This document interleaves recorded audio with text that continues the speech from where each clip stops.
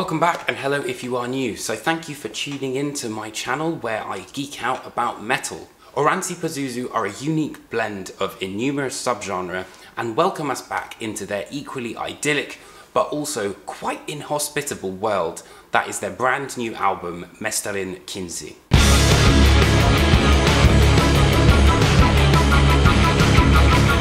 Mestarin Kynsi, meaning in English Master's Claw, quite simply challenges everything about music. Firstly, it challenges contemporary song structures. There's not one element of A-B style song structure on this album, but more a continuous evolving piece that kind of gradually layers upon layers, as we've seen on Taivan Porti. However, if there was a song that was closest to what we would kind of see as a traditional song structure, it would have to be Kuulena aina man alta. Secondly, it looks at genre. There's as much Neurosis and Swans as there is Vangelis, Philip Glass, with a dash of mayhem. Now those are some seriously contrasting sounds but also genres. Mestarin Kynsi also shares ideas from jazz, and there's also a sense of psychedelia about it. But I think probably one of the most evident is in the vocals, which is that primal power of black metal. Next is about how a song is put together.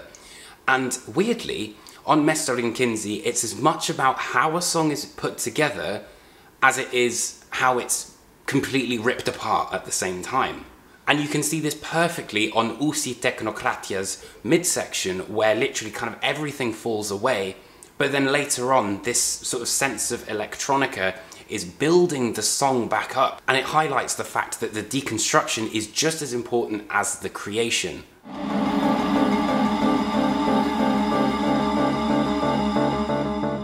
Perhaps most importantly, an incredibly intriguing element of Oranssi Pazuzu is their abstract creation of instruments.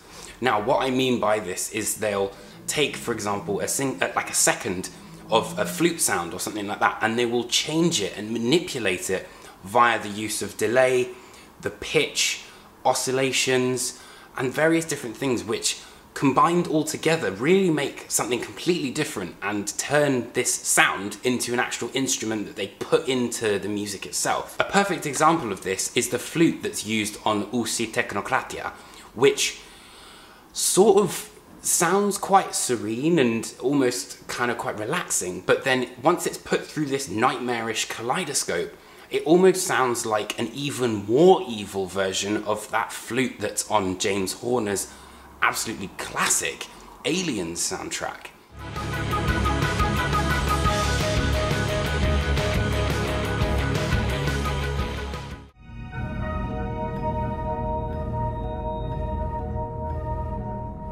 A great example is the pitch change on Oika Mielisten Sali, which kind of starts with this quite nice sounding clean guitar, and then slowly but surely these violins come in. But what happens with the violins is that the band change its pitch and gives it this almost like melting feel. So it'll have, you know, the main kind of notes for a little while, and then it'll dip the pitch, and then they'll dip it slightly further and slightly more often.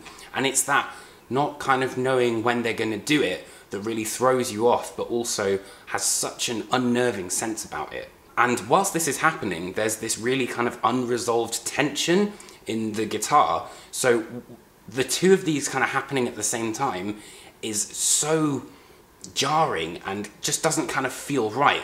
But then we go into this kind of slingshotted psychedelic section where like everything kind of just falls away. Tuhuden Sacramenti, for example, has this metallic and very much physical guitar line, but then we're moved into the kind of psychedelic effects, which represents the more metaphysical in this kind of weird void. It's not a record that you can kind of just put on in the background, and it really demands your attention. Mestarin Kynsi bends the rules completely and does whatever it wants on its own terms. It challenges the perspectives of what instruments can be used, how they can be used, and how a song can essentially be constructed or deconstructed at its own will. It sounds like nothing else you will hear this year, and I cannot recommend this album enough. It is without a doubt an album of the year contender.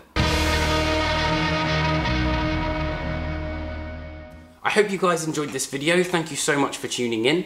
If you did kind of find out a little bit more about Oranssi Pazuzu and their new album, please do give a like and a subscribe if you enjoyed this video. And if you're a fan of vinyl and all that sort of good stuff, you can follow me on Instagram at @TheMetalTriss. So thank you ever so much again for watching, and I hope you guys are all safe and well, and I'll see you very, very soon for another album review. Take care, friends.